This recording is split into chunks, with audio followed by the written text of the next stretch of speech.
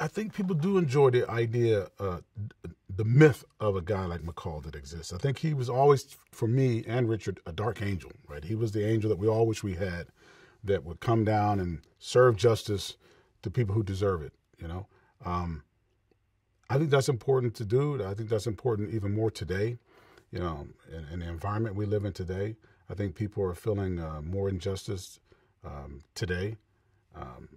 They're feeling like outsiders and they have no control over their lives. And we all wish we had a McCall that could swoop in and put us on the right path, you know?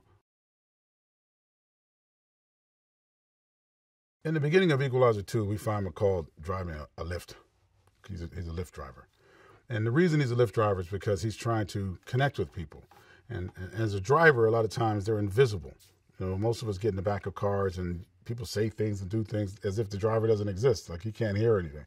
And he can hear people, he can hear their problems, he's in a position to help them possibly. So that kind of job we see he's in. But what you find is he's trying to connect with society more.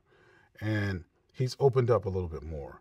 And he seems to have a little more personality in this one than the first one. Well, it starts off in Turkey on a train, and you feel the scope of the film. It certainly has an epic feel. And then it returns to Boston. But the events that are taking place leads us to Brussels.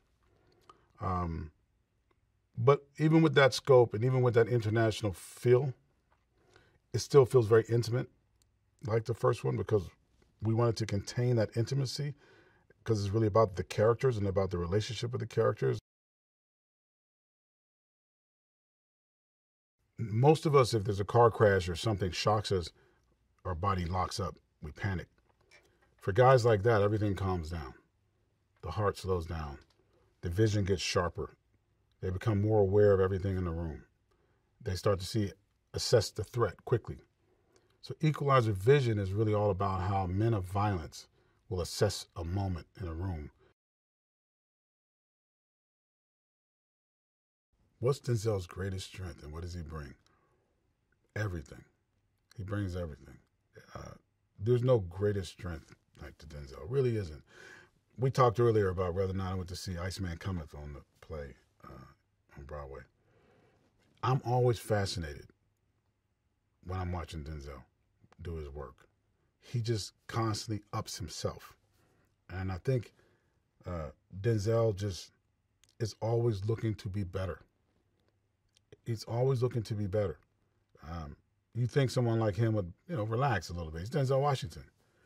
But he doesn't behave like that. And Denzel will be the first person to say to you, I'm not a movie star, I'm an actor. I think the audience will be surprised. There's some good plot twists that you won't see coming.